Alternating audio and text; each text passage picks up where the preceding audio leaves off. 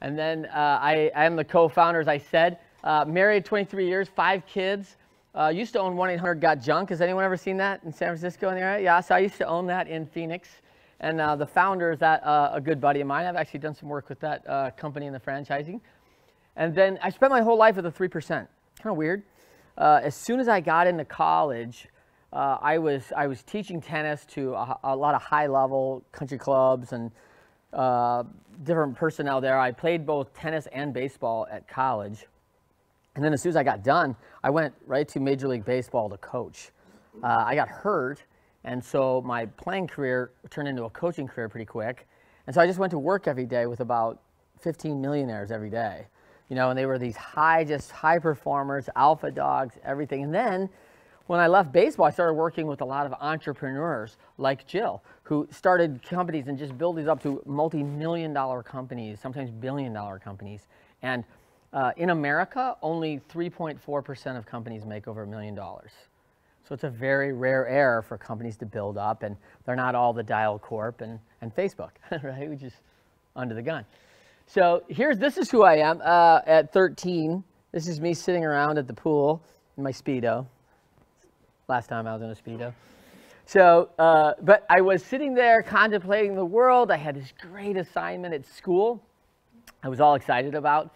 And I think my teacher was kind of calling it in. It was probably before a break, you know, like before like a holiday, before Easter break. Like, hey, we're going to do career week at school. And so it was a really interesting assignment because it had to determine these questions of what life was going to be like when you were 30 years old. I was 30 years old. I was 13. That seemed like forever away. I mean, the song on the radio right there was Prince's Party Like It's 1999, right? Like that was the big thing. And I was like, 1999, that's forever away. Like whatever, right? And exactly 30 years was 1999 for me at that time. That's when I would turn 30. So it was a unique moment because the backstory, I took the assignment really seriously because I think because of my family. I was the youngest of 4 kids. And my oldest brother was in college. He was at Michigan State, and he was a goalie. He was a hockey player. And then my next brother was an all-state tailback, and he was really good.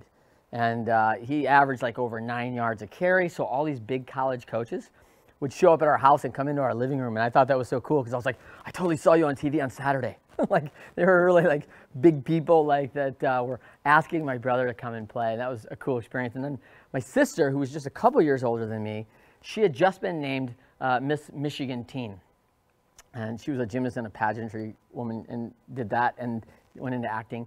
And I was like, oh my gosh, I'm so much better than all my brothers and sisters. Like I'm totally playing in the major leagues. Like that's like gonna be automatic, right? That's what I really wanted to do. I loved baseball as a kid. And so I'm sure that like I turned in my assignment, you know, and the teacher was probably like, oh, okay, here's another boy, fireman, policeman, pro athlete, right? Like probably just like 3 vials of what we were gonna be when we were 30. But I was like serious about it. So one of the things that jumped ahead like a couple years that really happened that was very impactful for me was I was invited to this big showcase camp. Only the best players of all these counties around our area were invited. And the person who held the camp was a former major league player. And he invited everybody in. And I was really excited to go play. And I was going to be with all the best. And I thought, man, this is up against the best. I don't know how I'm going to do, but I'm going to bring everything I got. And I had this like great week. Great week. I was really good that week. And so I was named the MVP of the camp. And so it was pretty cool because I got this one-on-one with the director, right, the major league guy. And he said, hey, you know, what do you want to do? And I said, well, you know, I want to do what you did. You know, I want to play in the major leagues. And he's like, you can do that. And I was like, no way. Like everyone's telling me, no, you're not tall enough. You're not fast enough. You're not going to be this. You're not that. The percentages are way out of the way. You'll never make it. All these things. But one of the things I recognized at that point was that the people that were giving me that advice had no knowledge of doing it. And now here was the guy who had the experience saying, you can do it. And that made me a believer, just like that. It was a big moment in mine, a person who stepped up and who was willing to help and guide me. Because I had no idea. When I set some of the goals, I didn't really know how to get there. I just kind of put them up on the wall. I was like, let's see if that works. I don't know how to get there, but I'm going to try for that. And so it was a big moment. And really my first kind of blush into like goal setting and figuring out how goals work.